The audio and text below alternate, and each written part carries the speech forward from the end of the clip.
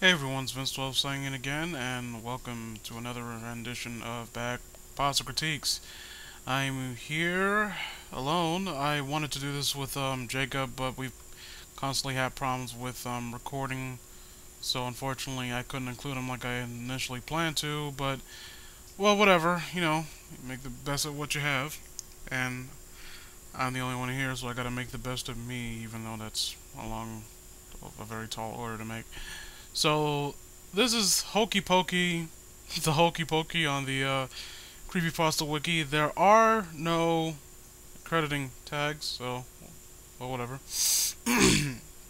Let us begin. Do you remember those old childhood nursery rhymes? Then you actually research them and find out they have dark origins. For those who don't know, I will give an example. Ring Around the Rosies was based on the Black Plague, or Black Death, whatever you want to call it, and described the symptoms of the sickness. Such curiosity made me suspicious about one particular dance/song. You may well remember it. The Hokey Pokey. You would think that someone would be interested in the matter enough. It's a ring of people doing a weird dance. Now try and convince me that you do not find it the least bit suspicious. Not really, because I have better things to do in my life than to wonder what the fucking origin is for the Hokey Pokey.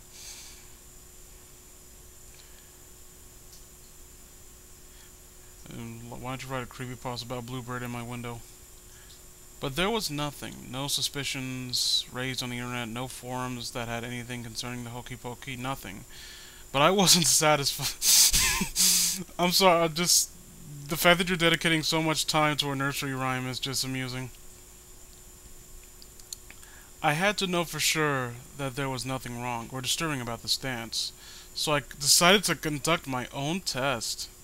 I bought I bought a CD player and a CD that contained a Hokey Pokey song in it and locked it up in the house and closed the curtains.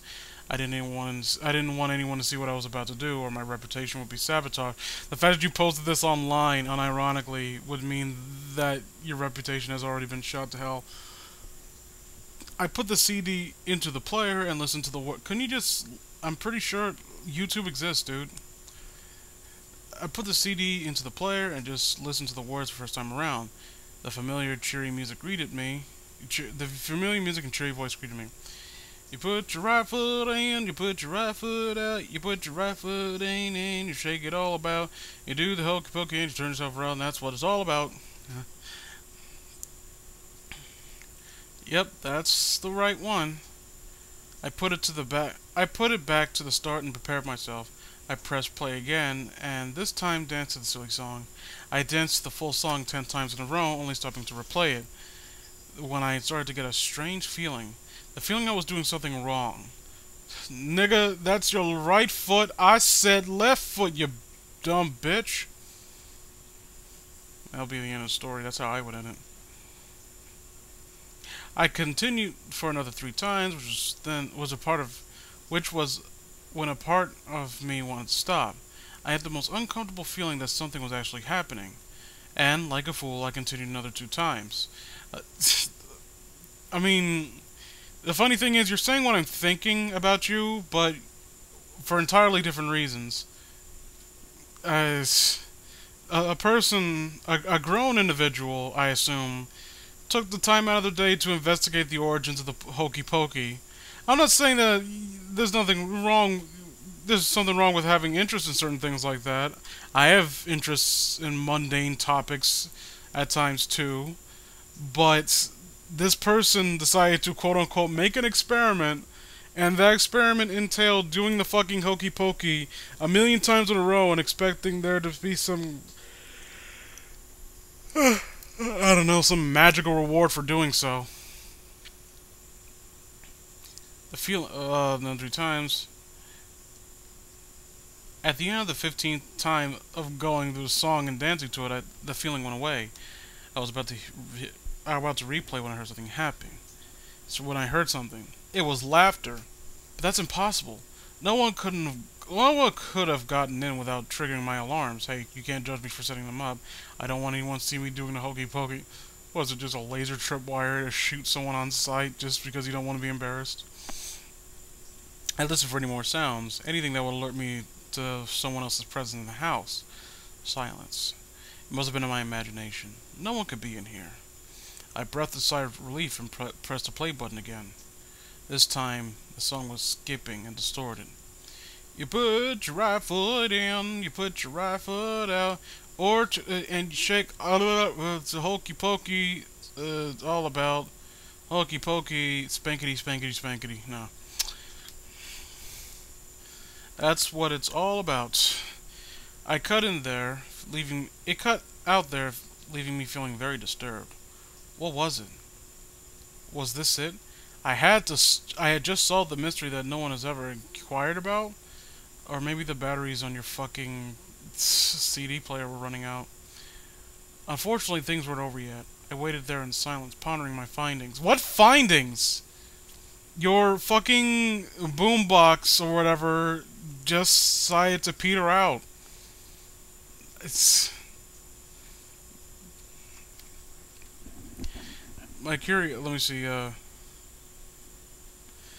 when a sound broke the uneasy silence and made me wish I hadn't done any of this, that my curiosity hadn't gotten the best of me, that creepy laughter came again.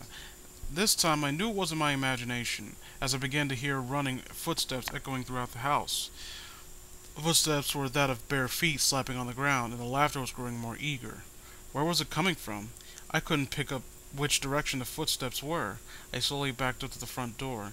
It was close now, I could hear it.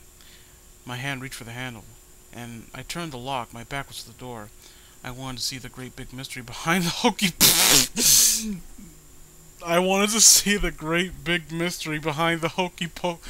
that was about the hokey pokey. Excuse me.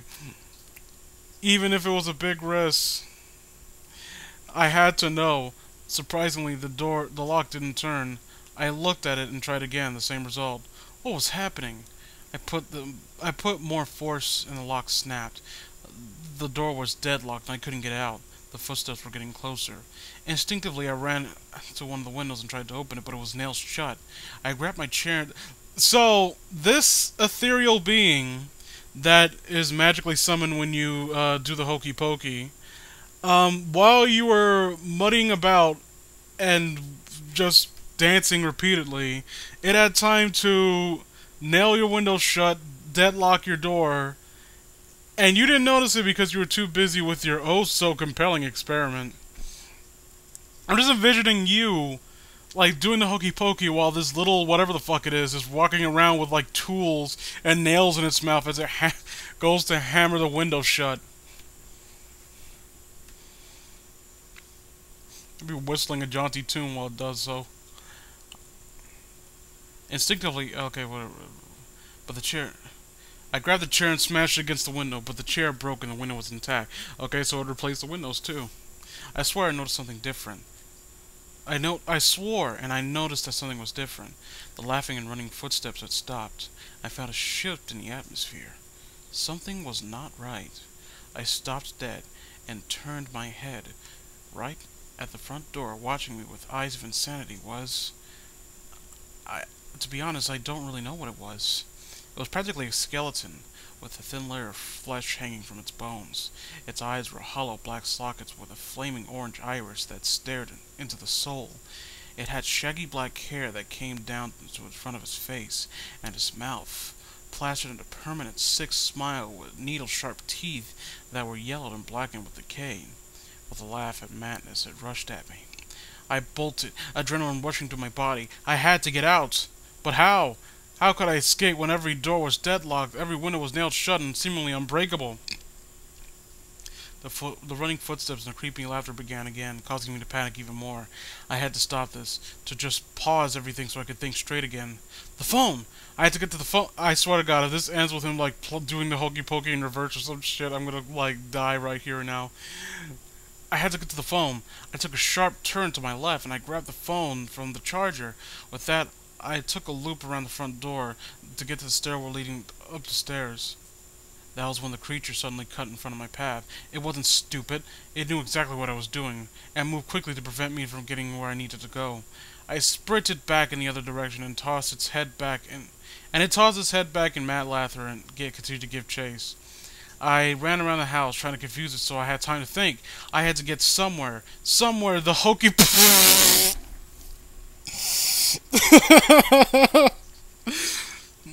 somewhere...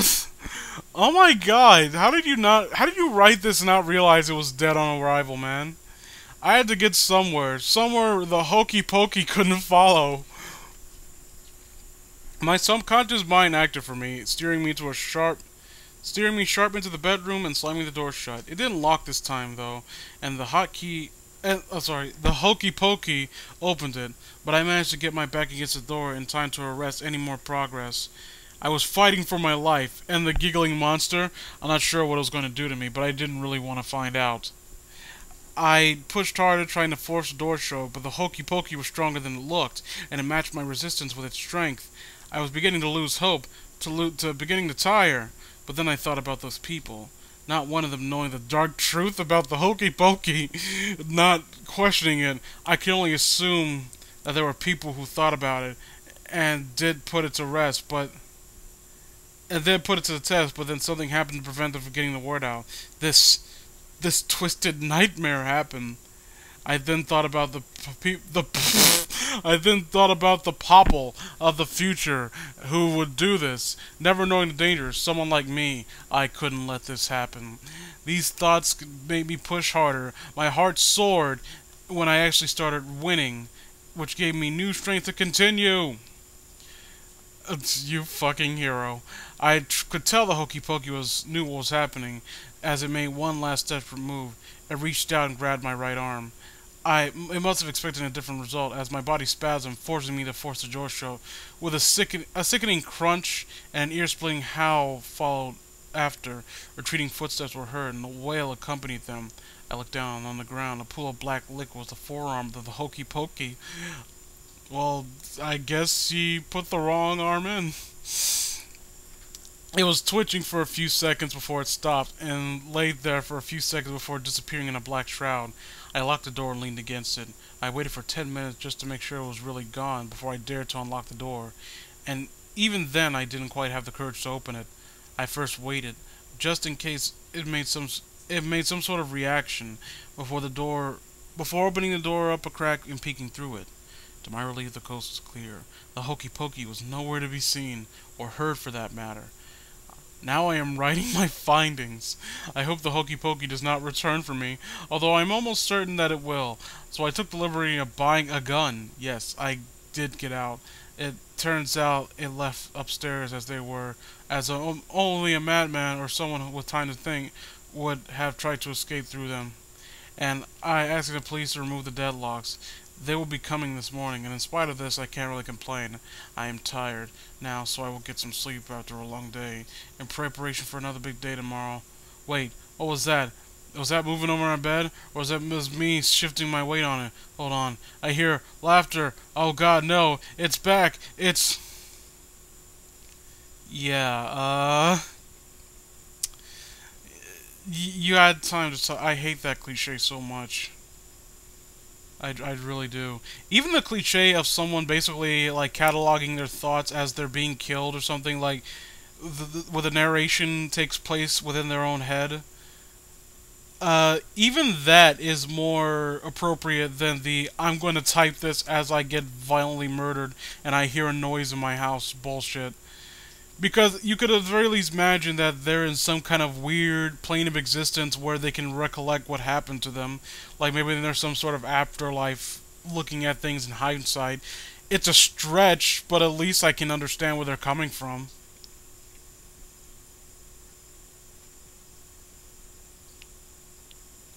Let me see, what is this nigga over here doing trying to actually articulate why this story doesn't work? That's my job. Whole stream of event. Okay, let me read this. This is from, by Squid Mainscape. Put your head in, put your head out, put your head in, and bang it all about, blah blah blah. Hokey Pokey, magic or trickery, street ice cream, what? I think there's wasted potential here. Also, the whole no theories about the Hokey Pokey has been correct. Case in point, poke your whole self in and check it all about. You do the Hokey Pokey and you turn yourself to... To understand these words, let us consider that the words were written by Wolfgang von Goethe. Excuse me. once until one is committed, there's hesitancy, a chance to draw back, always ineffectiveness. Concerning all acts of initiative and creation, there is one elementary truth to ignorance which kills countless ideas and splendid plans. The moment when one definitely commits oneself, then the whole stream of events and issues from decision, raising in one's favor all manner of unforeseen incidents and meetings and material assistance which no man could have dreamed would have come to his way. Whatever you do, or whatever dream you do, begin it. Boldness has genius, power, and magic in it.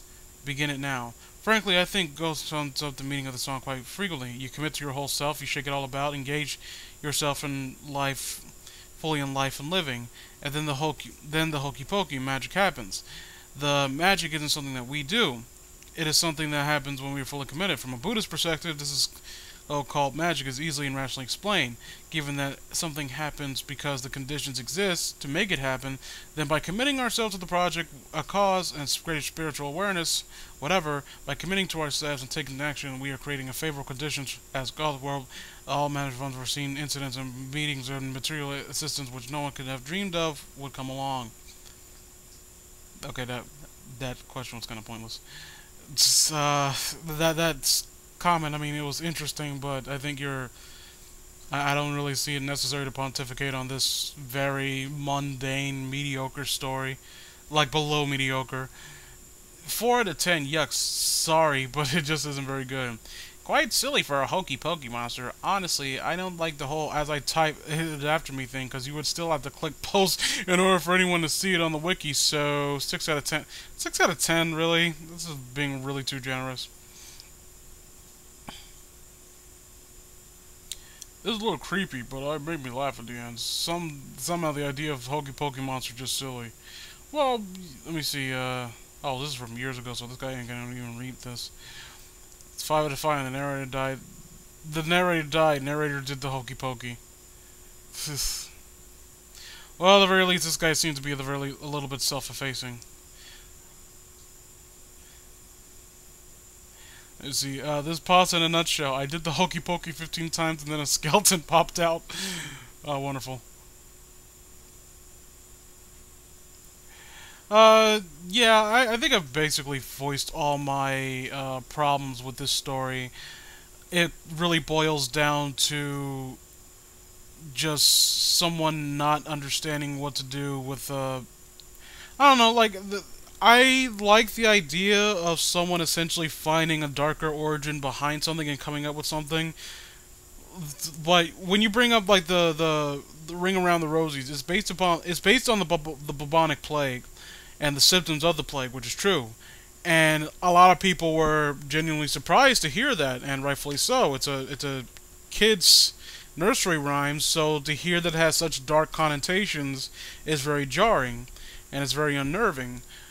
And instead of operating under that kind of principle, under that kind of method of unnerving the reader, you decide to basically go down to the very bottom of the barrel and like, oh, generic monster came and attacked us, ooh, spoopy. So if you do the Hokey Pokey, like, and the fact that he after a while just named it the Hokey Pokey, like, I don't know, like that was very arbitrary. Not to mention the fact that he seemed to, like, this character of yours didn't seem to, like, think of anything like a rational person was. Like, or would, rather. He wants to know the origin of the Hokey Pokey. So, instead of going on Google, and bear in mind, like, this must take place in modern day setting because he decided to catalog his thoughts and then post it online before he got killed. So, instead of going on Google and to search origins of the Hokey Pokey, he instead decided to do this really stupid and nonsensical, just fucking this ring around here, and like, oh, the only way I can find out the origin of the Hokey Pokey if I do it repeatedly. Okay, popular. Let me see. Probably in ski crowds, late 1950s. So, yeah, basically, yeah, I just looked it up right now. It only took me like 5 seconds to really find out a little bit about it. Like, the fact that this person is so dead set on finding out about this stupid dance, and yet won't take the few seconds in order to go and do a basic fucking Google search. I mean, like, that's one of the things that immediately kills this story. And right here, you're like, yeah, I'm supposed to be unnerved by, oh, it's the Hokey Pokey song, but it's distorted, so it's scary. No. So, yeah, that's my 2 cents on this. This story is bad. Doesn't really come as a surprise to me. Person who wrote this, let me see your username down here. I think you did respond to a few things. The Walshinator, I actually do like that name, and I like your icon. It looks cool. But yeah, no offense meant, no ill will, just being critical about something. And if you disagree, feel free to comment.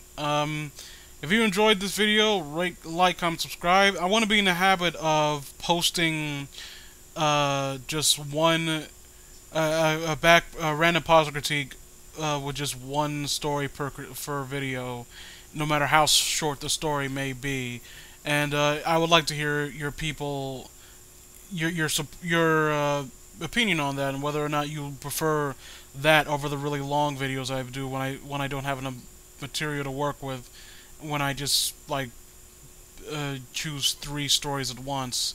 One of the problems with that is that I kind of have a hard time putting all the names in the title, and I want people to basically have their focus be on one story at a time, and I know it could be rather tiring to have to slog through an entire video to hear a story that you might actually have interest in.